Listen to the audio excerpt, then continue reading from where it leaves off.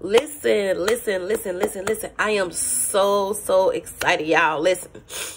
Oh my God. It took me like a week to be able to do this video. I had to really calm my nerves down to be able to make this video. First thing first, I want to thank y'all for liking and subscribing to my channel, y'all. It's been a while. I think I done had this channel over 4 years now.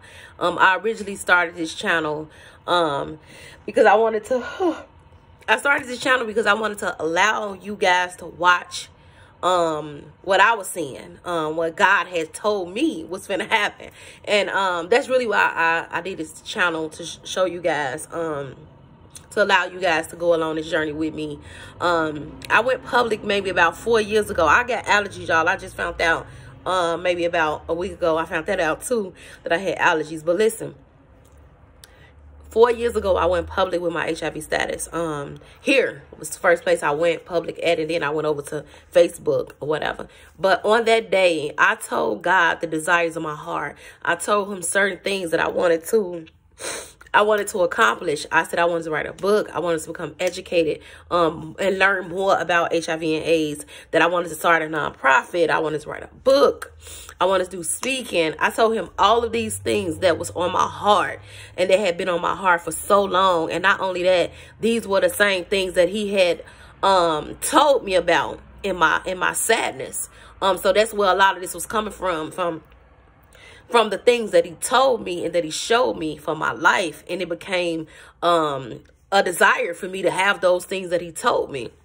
But listen, y'all, the other day when I came from California, and I tried my best, y'all, when I was in California to vlog, but I don't know how to do it. I did it a little bit. I'm going to show y'all what I have. I'm going to make a video about it. But when I came from California, the next day, I checked my mail, and in my nonprofit. I checked my mail, and I got a letter from the IRS saying that my nonprofit was approved, that it was actually now officially a 501c3.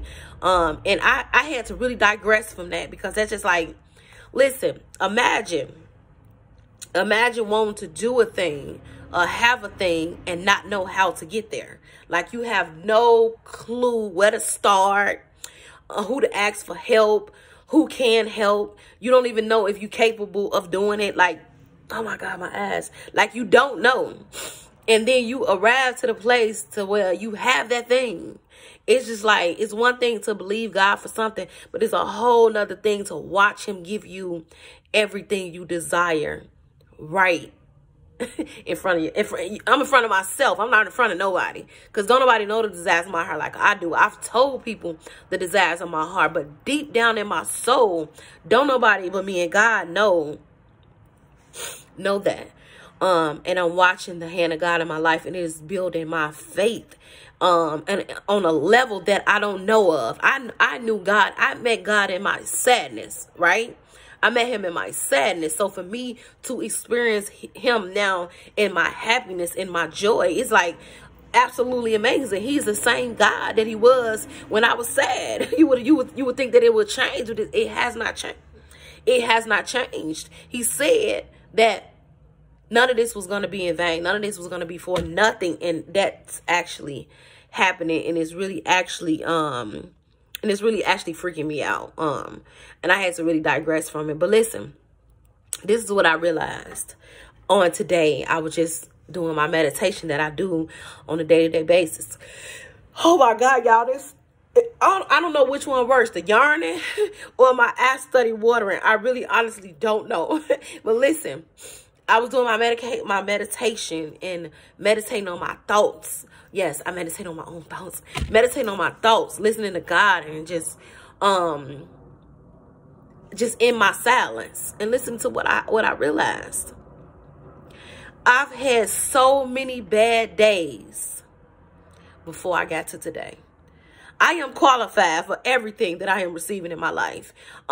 Because it's been, listen, I've had many bad days. I've had many sad days, depressed days, suicidal days, not giving a fuck days, wanting to die days, not caring about nothing days, not wanting to get out of bed days, not wanting to eat days. I done had the worst days of my entire life. Do you understand me?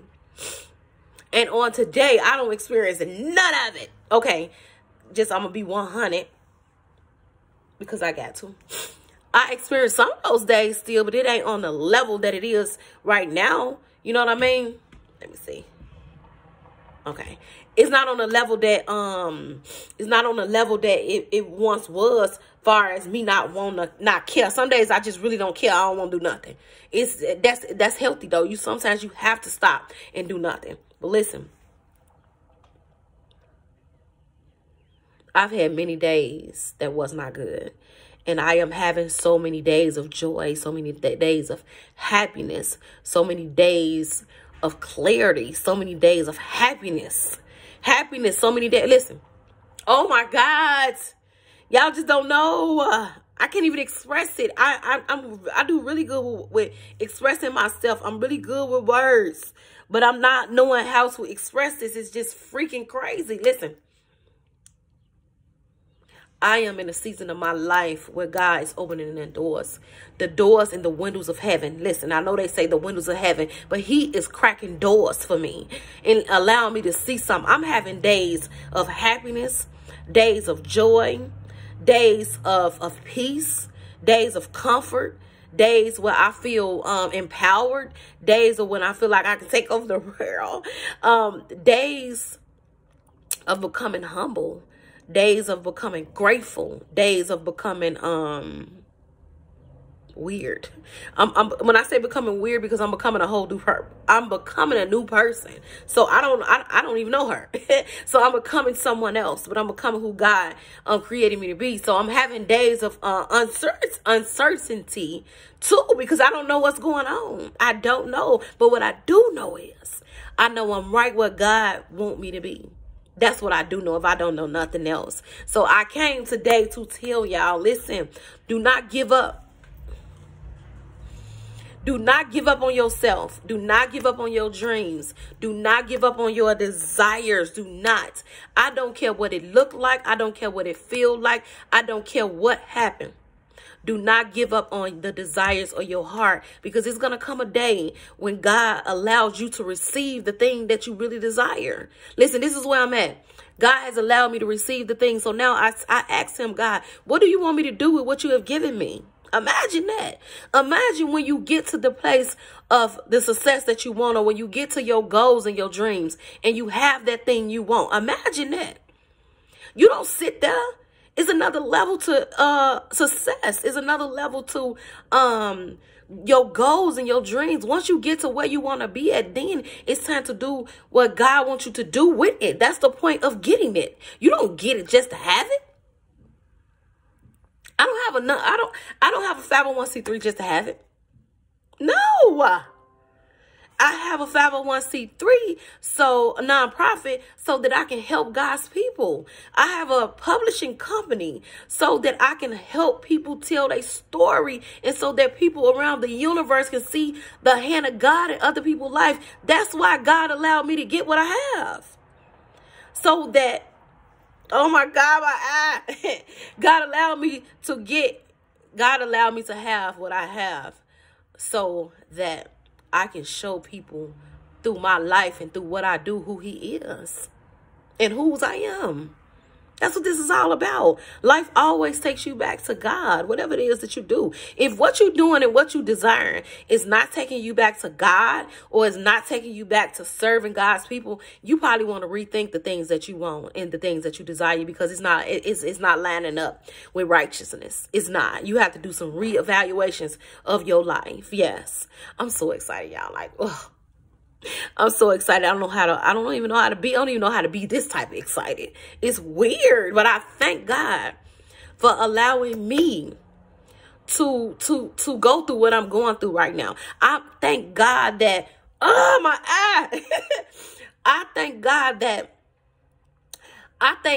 that he gave me the strength to go through my process so that I can get to my progress. Y'all just don't know. Oh my God. I thank God for allowing me to, I thank God for giving me the strength.